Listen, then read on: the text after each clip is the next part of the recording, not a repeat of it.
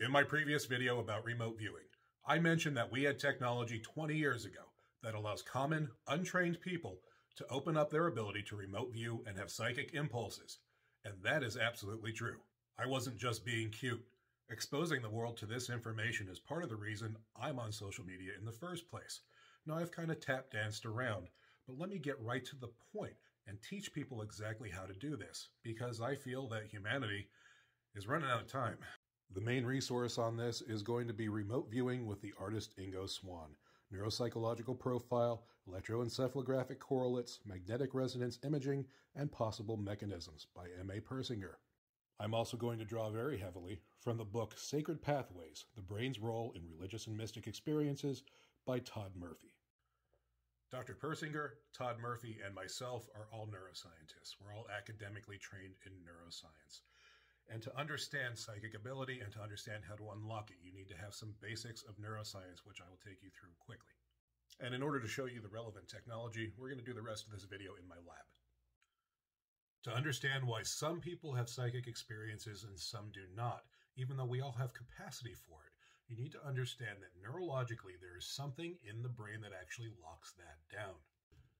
In neuroscience, there is something called the 40 Hertz component. It is a signal in the brain that runs from the thalamus around the brain this way, front to back over the top. This signal is also called the binding factor because it binds you to your sense of self. So when you're awake or when you're dreaming, that signal is present. 40 Hertz signal is present when you are you. When you're in a deep, dreamless sleep, that signal is not present and you are not you.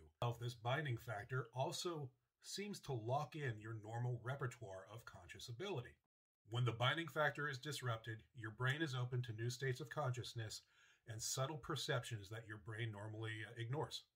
So Dr. Persinger studied the remote viewer Ingo Swann, who was the pride and joy of Stanford Research Institute and remote viewing circles everywhere. When Dr. Persinger brought him into the lab, he disrupted that binding signal in Swann's brain, and Swann instantly got more accurate and had better hits. Moreover, Persinger replicated the experiment with untrained students, and those students got accurate hits as well.